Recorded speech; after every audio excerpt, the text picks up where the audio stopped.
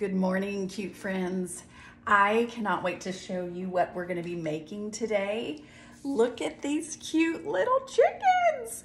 So this is an Oreo right in here. And so we have our chicken and then we have the little chicks. Look how cute. Aren't they adorable? All right, let's get started. They're so simple and so easy to make. So all you need is, you just need some Oreos. You're also going to need, for the chicken, you need some white almond bark. You guys know I love the Walmart brand.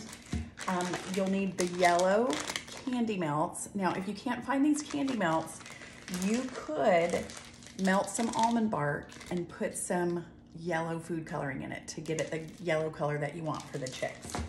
You're also going to need orange M&Ms for the beak. And what you do with the beak is you just take the orange M&M and you cut it in half so that it looks like this, okay? Then you're gonna need some little eyeballs. And these are those eyeballs, they're the Wilton eyeball. They come in a little package like this, okay? They're awesome. All right, and then you just need these little sprinkles. So see how you see those little yellow ones? I couldn't just find one container that just had only yellow. So I had these and then I just picked out those little yellow ones for the little feathers on the top of the baby chick, okay? And then I happen to have just these little yellow, these little red hearts from just Valentine's. And that's what you use to put on the top. Now, if you can't find that, this is my other thought. I thought, well, you know what? You could probably take some, all of a sudden I can't think of what they're called, roll-ups, some fruit roll-ups, and cut maybe a heart. That was just an idea that I thought about. All right, so I'm gonna move the camera so you guys can see me in a different way and we'll get started making these. Okay, so what we'll do is we'll just make the chicken first, okay? So you just take your melted almond bark, the white almond bark, and if you've never done this before, you just take pieces of the almond bark and you put it in the microwave for a couple of minutes and then you just stir it around and you just keep it going until it melts, okay? So then you're just gonna take your Oreo and you're gonna put it in your almond bark.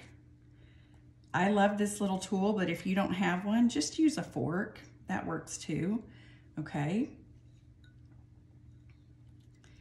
And then you just tap it and you can use a fork also, like I said, and then just tap it and you want to get all of that white chocolate down as much as you can off of your cookie. And then you're just going to put it down. Okay. Then all you do is you just take your little beak and I put it in the middle. Just thought it looked good in the middle. Okay. And then you take your little eyes, you just put them right here.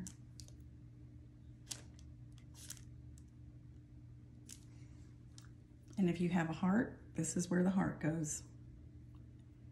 You just stick it right here. And that's it. Isn't that adorable? So it should end up looking just like this. So next we're gonna make the cute little chick. And same thing, what you're gonna do is you're just going to take your yellow chocolate, almond bark, I guess is what we call it, and you're gonna take your Oreo, dip it in here. I'm gonna spoon this over because this yellow tends to be a little bit thicker, and so I'm just gonna spoon it over. You know what, I'm gonna show you how to use a fork to get that off, in case you don't have a tool like I do. So you're just gonna kind of try to smooth that, and then you just lift it out, tap it, and then you're gonna put it down. We're gonna take that M&M that we've cut in half, okay, so it's half of an M&M, put it right down in the middle. You're gonna put your eyes on.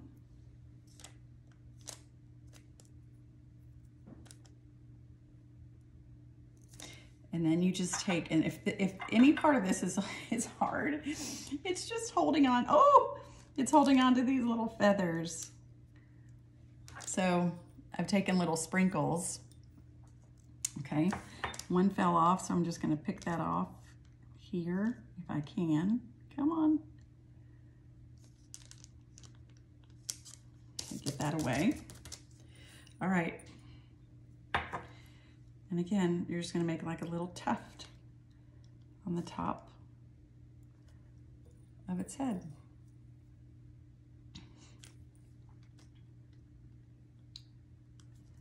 And that's it. You can add as many as you want. Whatever you think is cute. And then you let these dry for about 15 or 20 minutes. So are you guys just in love with these just like I am? I think they're so cute. And it just reminds me of spring and Easter, and it makes me so happy. So thanks so much for joining me today. Always remember that you can be stronger every day and do hard things. And I'll see you next time, friends. Bye.